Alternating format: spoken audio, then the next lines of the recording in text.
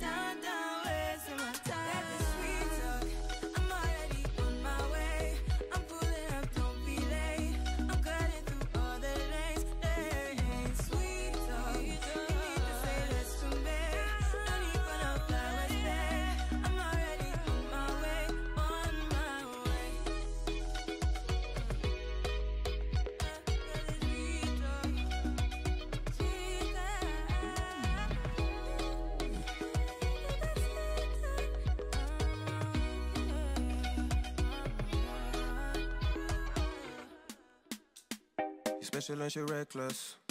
Baby, you're my bestest friend. Yeah, she my bestie.